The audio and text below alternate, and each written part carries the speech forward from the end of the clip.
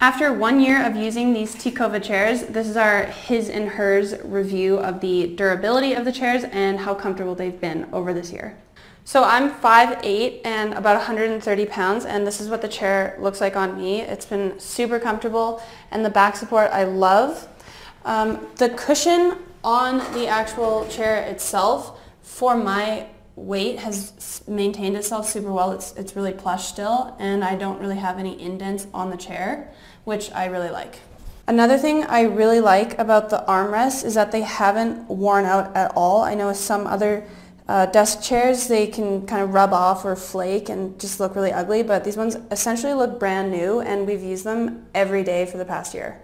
Additionally, the backrest, since it is that mesh material, it's so breathable, so you can't see any marks or stains on it because there's no like sweat marks or anything like that, and it's just stayed really intact. So again, it still looks basically brand new. Yeah, one thing I would like to point out as well is Justine does wear different types of clothes when she's sitting on here. So she has stuff with buckles or denim or anything that seems to be abrasive, but to this, it's held up so well that it really does look brand new still with not a nick on it. Other than the back getting a tiny bit dusty at times, which can easily be wiped away with just a duster or a cloth, there's no scratches or anything like that, and again, it just still looks like it did when we got it a year ago.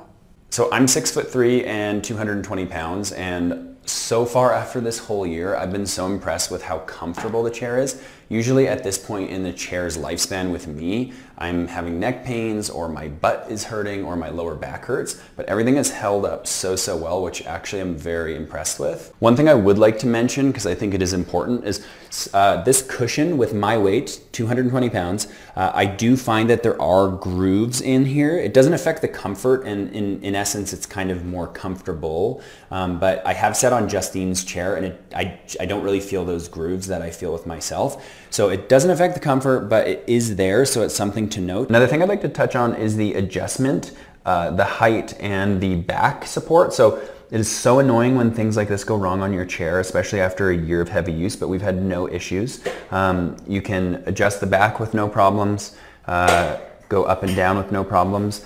And on that note, something I find so frustrating with chairs is when the hydraulic doesn't really work for a long period of time. So as an example, on other chairs, you could get up and the hydraulic just slowly goes down and down and down, which is so annoying. We've had no issues with this. We've been so impressed by these chairs, especially when you consider the price point compared to other chairs that are in the 400, 500 plus range, especially for the support that they give and just the comfort that we have, especially since we're sitting on them for, anywhere from 10 to 12 hours in a single day. So we've really appreciated having these chairs. Yeah, we've got more than a year's use out of them already, and I feel like we're going to get many years to come.